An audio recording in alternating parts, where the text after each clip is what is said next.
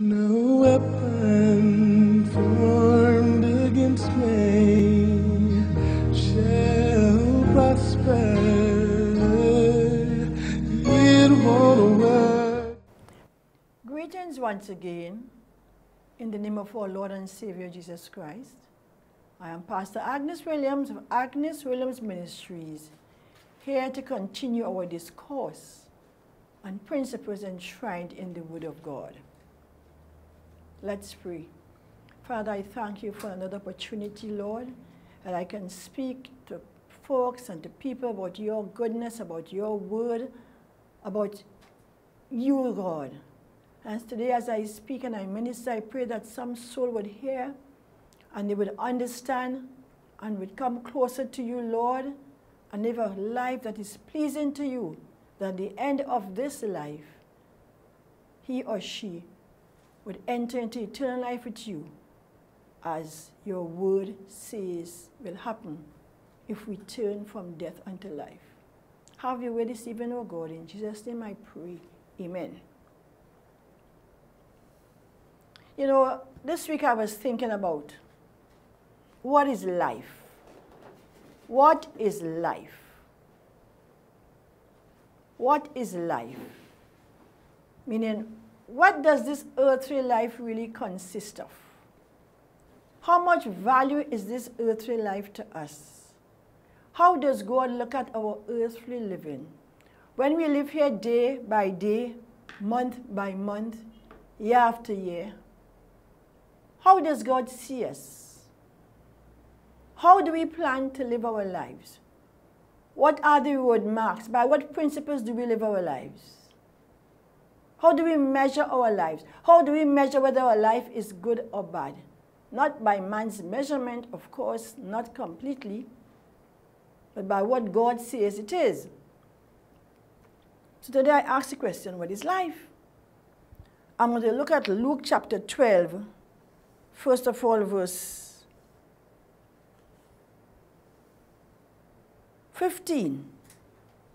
But I'll be going through Luke chapter 12 on a discourse with us today.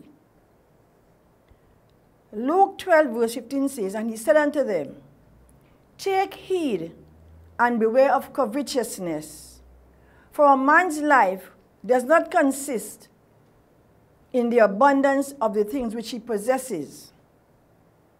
He said, take heed and beware of covetousness, for a man's life does not consist in the abundance of the things which he possesses.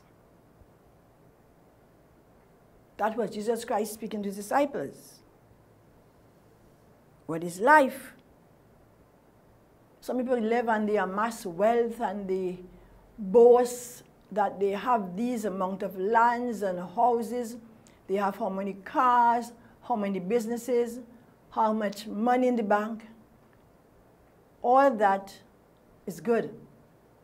But there comes a day when that man or woman will die, exit this present earthly life, and leave all those things here for somebody else to inherit. So if a man thinks that having earthly goods alone consists of life, today I'm telling people, think again. The scripture says, take heed and beware of covetousness, for a man's life does not consist in the abundance of the things which he possesses. Now, we should not be envious or jealous of people who work hard and amass wealth. They improve their position. They improve the position of their family, their children. They uplift themselves in material things. They build big houses, they rent them. We should not be upset or angry when someone does that. But the problem exists when that man or woman believes that that is all there is to his or her life. Because Christ said to his disciples, that's not all. But there is nothing wrong in amassing wealth, riches, houses, land, possession, businesses in the right manner.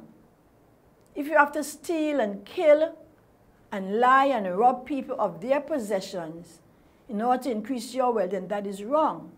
But if you do it on a good basis, standards are set up, there is nothing wrong with that. Then after you have amassed the wealth, how do you deal with it? Do you go for yourself and say, well, I have this and I have that, and turn your nose down at other people who don't seem to have? Well, Jesus Christ in Luke here in the gospel, he told him about having wealth and how to deal with wealth. Verse 16 says, first of all, in verse 13, we see here, one of the men came to him and said, Master, speak to my brother that he divides the inheritance with me. And Jesus said unto him, Man, who made me a judge or divider over you? And then he said unto them, Take heed and beware of covetousness, for a man's life consists not in the abundance of the things which he possesses. Then he spake a parable unto them, he said, Ground of a certain rich man bring forth plentifully. And he thought with himself, and he said, What shall I do? Because I have no room where to bestow my fruits. He said, This will I do. I will pull down my barns, I will build greater barns, and there will I bestow all my fruits and my goods. And I will say to my soul, Soul, thou hast much goods laid up for many years. Take thine ease, eat, drink, and be merry. Verse 20 says, But God said unto him, Thou fool, this night thy soul shall be required of thee. Then whose shall those things be which thou hast provided? So each of us, when we come into this world, we don't have a timeline when we are going to exit. So we ought to live our lives trying to please God based on principles enshrined in the Word of God. God does not frown on someone who is rich, but he frowns on the spirit of covetousness, the spirit of greed, where people amass so many things. Some people I know have robbed other people of their properties, of their lands, because they didn't know how to go about it. Instead, they show them, well, look, this has happened here, and I can help you get it back. No, they went and they used the legal aspect of the law, and they got a lot of properties that people weren't aware of how to go about to get their forefathers' properties. And they made themselves rich. God doesn't like that. That is evil.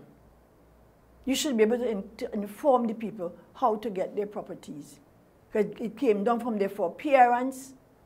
But because you know the law, and they didn't have an insight of the law, not having been educated as you took advantage of them. And you went to the authorities. You did what could be done. And you tell yourself, I am rich. I am big. I have much property. I have much money. I have lands. I have apartments to rent, houses to rent, buildings to rent. And you did not do it honestly. You rode on somebody else's back to get it. You literally robbed children, grandchildren, everything of what they could have gotten because of lack of knowledge. And you think that you are so bright that you can get all these properties into your name. Just go and pay the back taxes and you get it. When you could have helped them also to get something. I want to tell you, you man or woman out there today, God frowns on that kind of behavior. You can say what you want. You'll have to give an account to God for the people you have robbed of their properties, robbed of their foreparents' land because you had knowledge. You had access to knowledge that they did not have. You know, in this world, we should not trample on one another.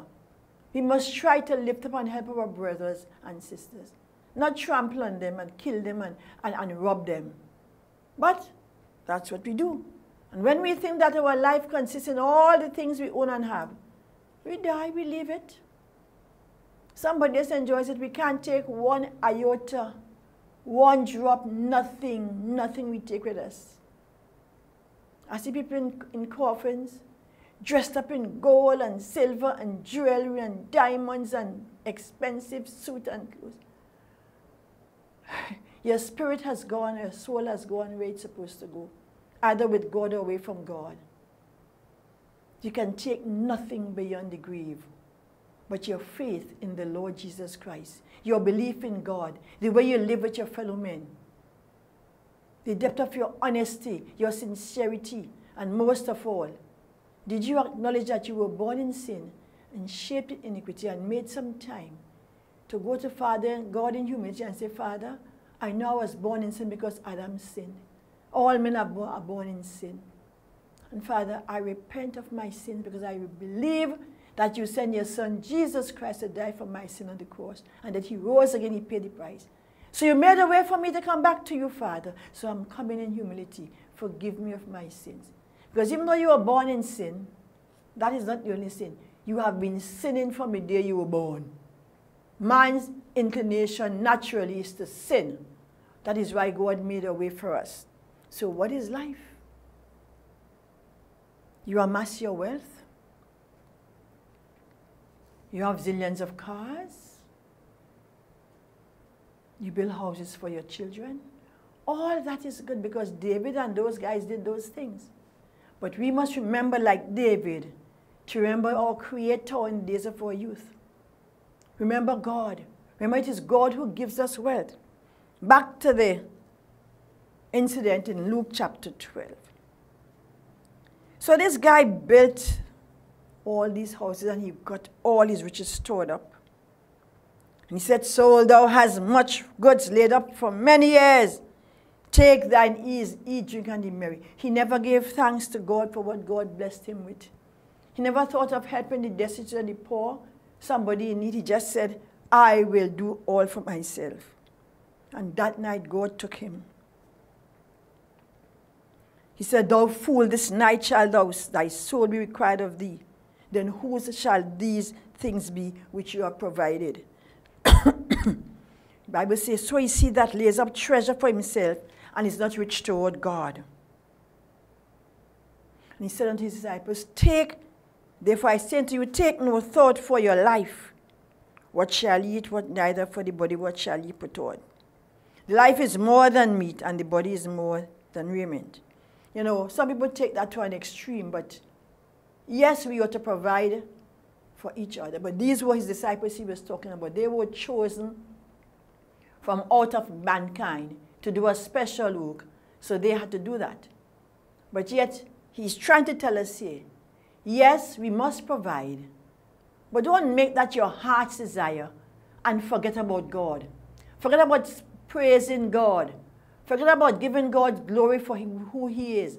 It's God who gives us the strength to live and the strength to acquire.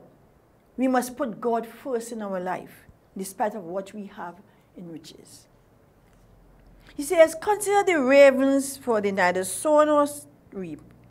They have neither storehouse nor barn, and God feeds them. How much more are you better than the fowls? Which of you would take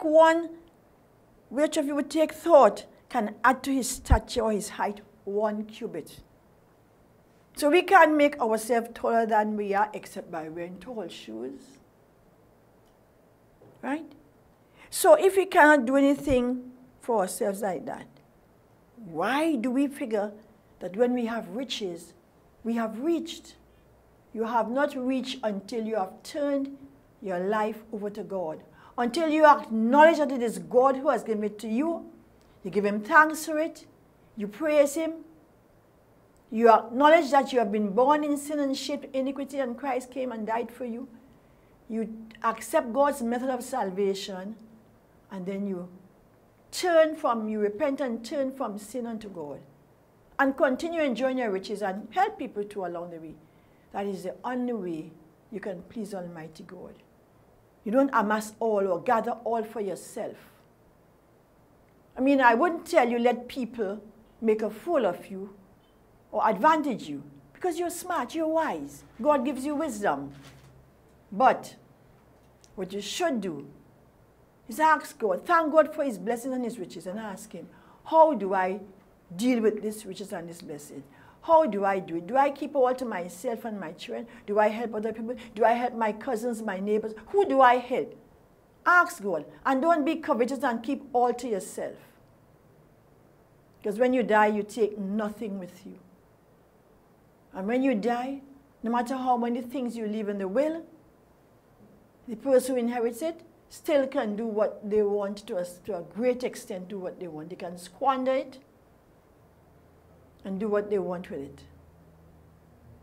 So despite all the riches you may get and all the blessings, because blessings come from God, you may get, I want to adjure you, I want to advise you, I want to entreat you, man, woman out there, when you become rich or when you get riches, think of God who has given you the ability to get riches. And if you have gotten those riches by treading and trampling and robbing other people, you consider that God will require that back at your hand on the day of judgment after you die. Because this man died without repenting of his sins. He died without giving God thanks for what he got. He died without being unselfish. He was very selfish. He had all. Soul, be happy. Be at ease and relax and rest. And he gave no thought for anyone else. That is not how God wants us to live. So, we see here, there's another thing it says in verse 30 or verse 29. And seek not what you shall eat or what you shall drink, neither be of doubtful mind. For all these things do the nations of the world seek after, and your Father knows that you have need of these things. Verse 31, he says, but rather seek ye first, seek ye the kingdom of God, and all these things shall be added unto you. He goes on to say, where your treasure is, there your heart will be also. But he is speaking to his disciples, and he was making a general analogy for mankind on the whole. We ought to be concerned about others. We are not supposed to be covetous and greedy. You are not supposed to be robbing people of their inheritance, robbing people, extorting from people, because we think that we want to gather everything for us, for me and my alone. No, that is being selfish. I'm not saying you would give away all the goods to people who try to outsmart you. There are some con artists out there who would love to outsmart you. But God would give you, seek God's face and seek God first. If you seek God's kingdom first, God will give you the wisdom on how to handle what he has blessed you, what he's allowed you to be blessed with, if he blessed you with it. So we have to be aware and beware of being covetous. You can only sleep in one bed at a time. You can only live in one house at a time. Yes, you can rent out the others. You can have them as guest houses. That is a business, I agree. But be careful the attitude with which you acquire riches and the attitude you maintain with which you keep these riches and the attitude that you show to other people who you believe and you know are less fortunate than you, and the attitude of stealing from other people, robbing up their inheritance, and saying, I know the law, there's a loophole there, I'm going to trigger that loophole and keep all to myself. The law is there, but God has a higher law, the law of love, the law of kindness, the law of not robbing your neighbor, the law of thou shalt not steal. The 10 Commandments tell us about the law, the higher law of God. When you go and you take all the lands that belong to somebody else, you are stealing it. The law of man says you can have it. But God never so intended it in the first place. If they are living relatives, they ought to be the ones to inherit. Not you because you know the law and they don't know the law. So, what is life? Life, first of all, we ought to acknowledge God in our lives. We ought to turn away from our sinful nature. Turn away and turn to God. Recognize that Jesus Christ came and died for us because Adam sinned in the Garden of Eden. Recognize that without Christ's sacrifice for us, we can't be reconciled to God. God sent his son to die. And God made a way for us to be reconciled and to be back in good relationship with him. And he gives us an opportunity while we are upon earth here and have life. The Bible says after death, there is no repentance. After death, it's the judgment. You either go with God or away from God. So you can let your riches play for you and all your big stuff. The most important thing is life, in life. Where will you spend eternity after your soul and spirit leaves this earthly, fleshly, carnal body? Because there's a part of you that never dies, a part of man that never dies. The body that was made from clay rots and dies. But the spirit that God breathed into Adam and Eve, the spirit that God breathed into man, God breathed his spirit into man, gave us life. So we have a spirit and a soul. They don't die, but the flesh dies. The flesh goes into the grave, it rots. Or we cremate it in a fire, and there's nothing but ashes left. But you, the real you, the spirit man, lives on forever after this life, in eternity, either with God, in peace and joy and happiness, or away from God, in the other place that is prepared for the devil, Satan, Lucifer, and his angels. You may scoff at me. You may find I'm talking stupidness. But I always like to challenge a human being. Why don't you kill yourself and try to come back? And then tell me what is behind there. Has anybody ever been able to do that? Maybe a scientist tried it. But you may not be that lucky to put yourself too near death and die and come back. It's only if God allows it, you will come back. And if he allows it, it is his mercy that will allow you to come back here to repent. Or if he has somebody praying for you and interceding for you, sometimes he listens to the intercession of those people who pray for you and asks, oh God, save them. Some people have parents who pray for them day and night. Some wives have husbands, they pray for them day and night. Some husbands have wives, they pray for them. People pray for their children. The prayers of a righteous man avails much or has much power with God. So if you have a mother or father or brother, sister, or somebody who is praying for you constantly for your salvation, you are very fortunate, you are very blessed. Stop playing the fool. Stop living covetously. Stop doubting God and turn your life over to God.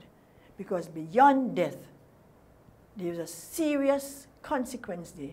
Either you have eternal life or eternal damnation. And I call eternal damnation eternal death, where you'll be in torment forever and ever and ever, with no hope of ever coming back, with no hope of ever going into the other blessed life.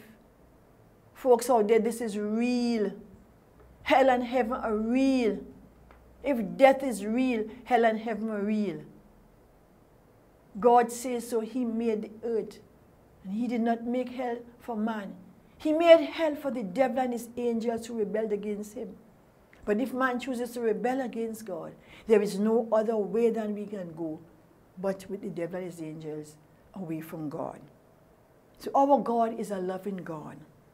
Our God gives us a life on earth to enjoy life. But it's not to live a covetous life. It's not to rob other people. Not to say I have all of these things and at least you can only drive one car at a time. You can only you can't drive two vehicles at a time. But I know you might have a sports vehicle. You might have a classy one for when you go on good things, on expensive trips and so on. You're going to a wedding, you're going to a function. Then you have the sportsy one. Then you have the one to go to the market. Nothing is wrong with that. But ensure that you do not put your heart on things alone, and don't rest your heart and your soul in God. If you worship those things and you covet them and you clutch onto them, and you refuse to allow God, the goodness of God to come into your life, that you can be kind to people, you can be helpful, you can be forgiving, you can be loving after having repented of your sins. after having acknowledged that Jesus Christ is the Savior, after having come to the truth that the only way to God is through Jesus Christ, you have to acknowledge those things and accept them and repent of your sins if you want to be with God after you demit this life, after you leave this body to rot. If you don't, you have no hope. And there is no repentance beyond the grave. After the grave, there is no repentance. The Bible says that somewhere. There is no repentance after the grave. So today, my brethren out there, I want to exhort you and tell you, living for God is real. Life is what God gives to you. Life is what God gave to us on earth, and then He gave us eternal life.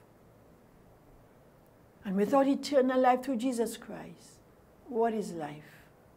Life, it says here, a man's life does not consist of the abundance of things which he possesses. That is not real life. That is the temporary life upon earth. So today, reevaluate your situation. Start to read God's word one more time. Check the scriptures. See what God says. And let your heart be filled with love and forgiveness. Let your life be a life in Christ. And live a life you'll be happy. You'll have a joy that passes all understanding. As they say, it's joy unspeakable, but you can't explain. You won't have much and you'll be happy. So today I present to you life in Jesus Christ, which is life eternal, that abounds beyond the grave after the body has been rotted or burned, and you can be with God forever and ever and ever. So have a great day. Think on what I've said, and God bless you. God loves you, and I love you too, why I'm bringing you this message. I am Pastor Agnes Williams of Agnes Williams Ministries, and we love to bring God's word to you, to show you what God expects of us based on His word. No